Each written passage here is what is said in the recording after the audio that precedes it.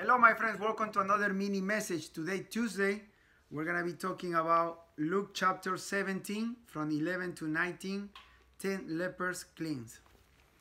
As Jesus continued on toward Jerusalem, he reached the border between Galilee and Samaria. As he entered the village there, 10 men with leprosy stood at a distance, crying out, "Jesus, Master, have mercy on us." He looked at them and said, "Go show yourselves to the priests." And as they went, they were cleansed of their leprosy. One of them, when he saw that he was healed, came back to Jesus, shouting, "Praise God!" He fell to the ground at Jesus' feet, thanking him for what he had done. This man was a Samaritan. Jesus asked, "Didn't I heal 10 men? Where are the other 9? Has no one returned to give glory to God except this foreigner?" And Jesus said to the man, "Stand up and go. Your faith has healed you." Amen, amen. Yours says has healed you. And mine says your faith has saved you. Right? So, in this person is a Samaritan. He wasn't a Jewish person, you know. He wasn't from God's people in those times. So that says a lot, right? From the people that knew about the Word of God, they didn't come back. But this person that wasn't, you know, let's say, he wasn't a Christian, he came back, right? In this example is very deep, you know, because these 10 people came and they called Jesus teacher, you know, have mercy of us, right? Because they believe in Jesus. These 10 people believe in the Word of God. They came to Jesus, right? Like you and me, we come to Jesus, we're accepting as our Lord and Savior, we follow. And these people, they have lepers, you know. We all have different sickness, right? Different bad experience in our life. We're sinners. We're all sinners. We all have something bad, right? In these 10 lepers that God cleansed them because they believe in Jesus, He's telling to do, you know what? Go do this thing in the way you're gonna be saved, right? You're gonna be clean, right? So they went to do the things, you know, back to where to the priests, right? In those times. But to us, it's like just go. God's telling us, I'll listen to you. Just go, right? And then we, like these lepers people, they were clean, right? They were new, like you and me. When we come to our Lord Jesus Christ, we are saved.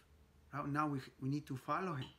We need to listen to His voice. We need to come to the Bible and deny ourselves, grab our cross and follow, because that's how you follow Jesus, right? And this 10, only out of the 10, only one came back to do that, to go glorify Jesus, glorify God, follow Him, love Him, right? That's what God wants, right? When He comes to our hearts, now is the time to follow Him and do His will, right? Be like Him, like as we learn, right?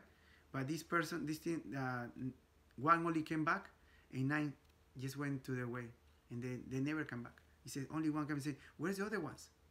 Only you." You know what I mean? And he says, can you repeat number 19? Yes. And Jesus said to the man, "Stand up and go. Your faith has healed you or saved you." Yeah. Saved You see, faith. Yeah. He had faith, right? Those 10 people, they have faith. Like they have faith. But how strong is your faith, right? God says, whoever has faith, have more faith. How faith comes? By hearing and hearing the Word of God. So you want your faith to be strong, you have to read your Bible every day. Go deep in the Word of God so your faith can be strong like this person. He has so much faith that he came back and praise Jesus, praise God, right? Praise the Word of God, right? And so he says, your faith has saved you or has healed you. So yeah, we need to have a strong faith like this person, and we need to come and follow our Lord Jesus Christ. You know something? I think there's something very powerful about that moment that the gospel becomes personal, you know, to us.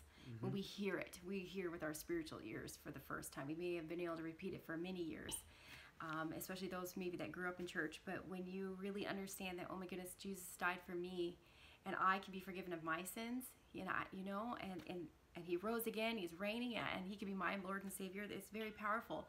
But it's interesting how, just like these lepers, only one was willing to glorify God with his life and come back and thank Him. And how do we do that? We are living holy sacrifices for God. Our lives should reflect that saving grace.